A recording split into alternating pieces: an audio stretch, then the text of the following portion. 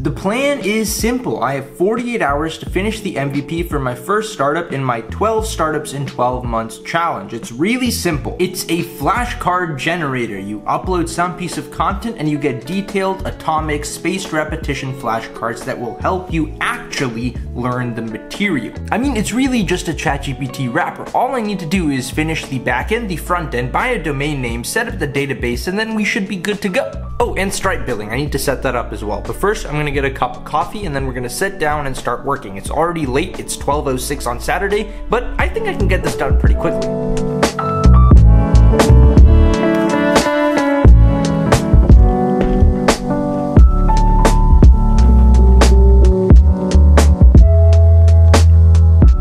Okay, I put Claude to work on generating the front end for this application, and I think in the meantime, I'm going to start working on the back end. It should be a very simple Python fast API server with just a couple routes, with the main one obviously being the generate flashcard one, which is again, just a GPT wrapper. We call an LLM API, we break down this content into atomic flashcards, and we are done.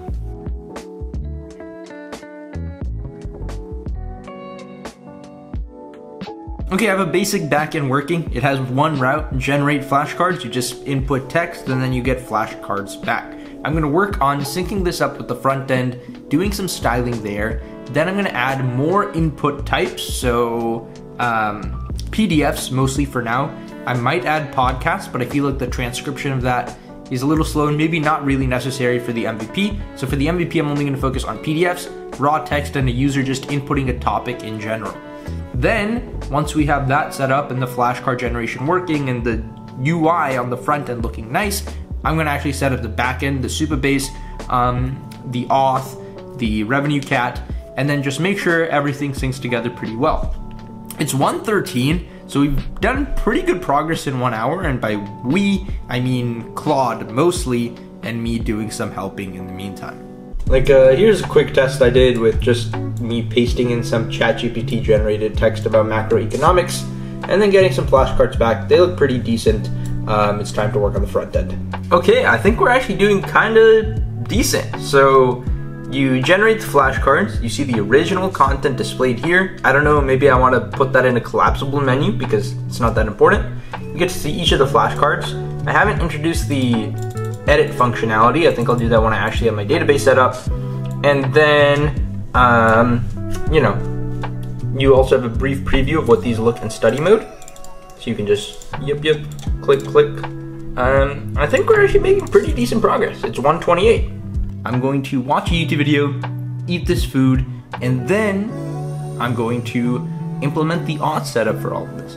Honestly, I'm making a lot of progress for the MVP part, and I'm feeling pretty good about it, but it also obviously means that I have basically no technical moat, right? And it's really all gonna be about distribution on this.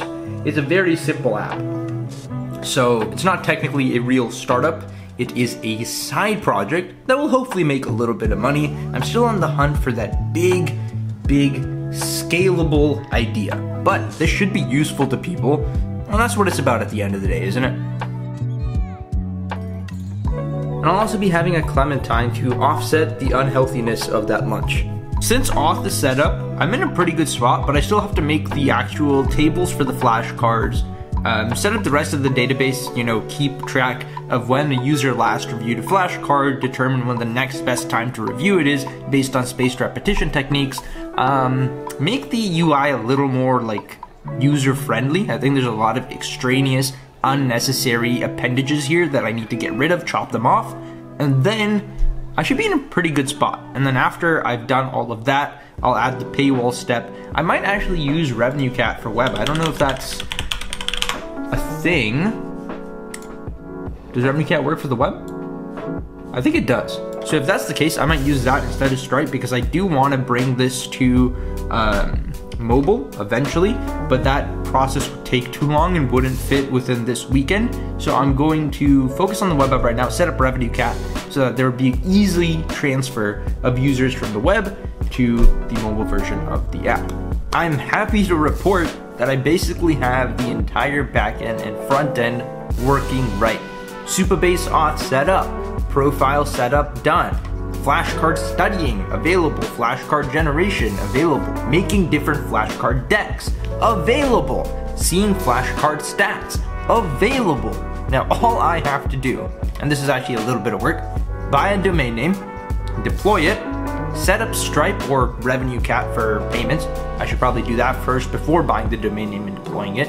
Add a delete account user functionality, authenticate and protect my backend so people can't just make random requests and update the database or whatever. Add PDF upload functionality so people can upload PDFs of like lecture notes or whatever and get flashcards out of that. And then I think it should be good to deploy and just have fun with this and try marketing it. I don't think this is like the most scalable billion-dollar app. Maybe a couple hundred people will use it and enjoy it, and I think that's all. And obviously, I have dark mode, I have night mode in this application, so people should just love it.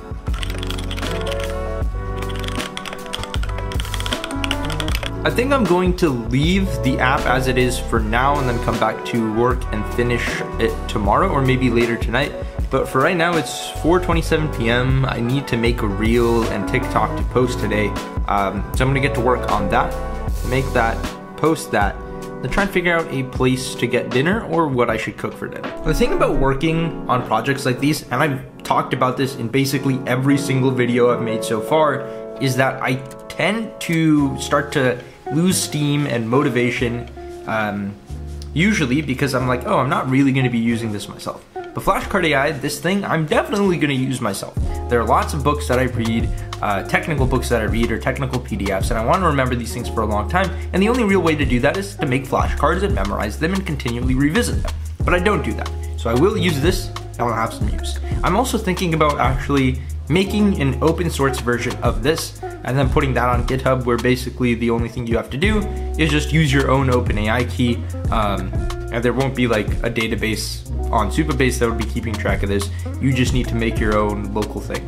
But again, that is much further down the road. I've also been thinking about how like I could do something like this full time, which is make kind of small apps, and try and sustain myself fully from that. Because I do love my day job, but the idea of working every single day on something that you are solely in control of, and everything you do is tied to your own inputs and outputs, is like, it's really cool. It's a cool idea. Thinking I'm gonna wake up, go to my own office, open the door, sit down at a big desk, and then just grind and write code for hours is like, that's fun, man.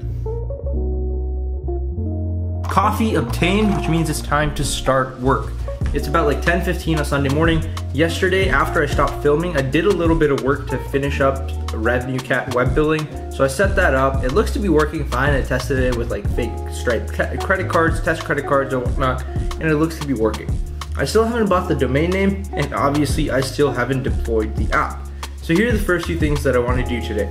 One, I want to add the PDF uploading functionality because that's kind of the big main selling point of the app. Then I need to authenticate the backend, and I need to make sure the people have active subscriptions before I vend the flashcards back to them. So I'm gonna set that up, and then, dude, I still have a cough. And then I'm going to work on actually deploying the app. And by the way, if you're wondering why I haven't uploaded in a couple weeks, it's because I was really sick and my voice was dead and I just couldn't film anything. But we're back. Okay, I did it. It took me until 3 p.m., but I did everything. Backend set up, PDF stuff set up, deployed, domain name bought, getflashcardai.com, usage limit, free tier. I've set basically everything up in the bare bones set, except there is just one issue. I think there's some UI bugs still floating around. So if you end up using the app, let me know what the issues are. Just email me, sid@sidhantdebate.com, and I'll try and fix them. I'm gonna do obviously a lot more user testing myself, trying to use this to understand like papers that I upload and stuff, but I'm gonna stop yapping right now and then let's just show you guys a real quick demo of the app. Okay, let's say you wanna focus on attention is all you need, right? And you wanna get flashcards for that. Click open, upload your paragraph. You wait for your flashcards to generate. Also, I have a weird bug right now where if we navigate away from the app to a different tab, the generation stops. I know there's some stuff that I can do to fix it, but right now I'll worry about that later. And I just wanted to get the original beta v1 out. And it takes a while with PDFs, especially long ones. It takes like 30 seconds to a minute. It's gonna be really embarrassing if this doesn't work and then I'm exposed. Oh, it's possible my backend was not hot. Okay, never mind. It just took a really, really long time. Anyways, we wait and we wait. And we have a bunch of cards. We have 29 flashcards all ready for us. And you can click save. After a while, you open up your deck, your Transformer model flashcards, study the deck, and you can start. The main architectural difference between the Transformer and previous sequencer transduction models. Transformer relies solely on attention mechanisms. And you're done. I think that's a pretty good place to stop working on this for the day and to stop this video. In the next video, I'm going to do a lot of bug fixes and show off how I'm marketing this app. This was startup number 1 for 12 startups in 12 months, finishing 1 day before the month ends. Thank you so much for watching. I hope you enjoyed. Don't forget to hit that like button and subscribe, and I'll see you in the next one. Peace out.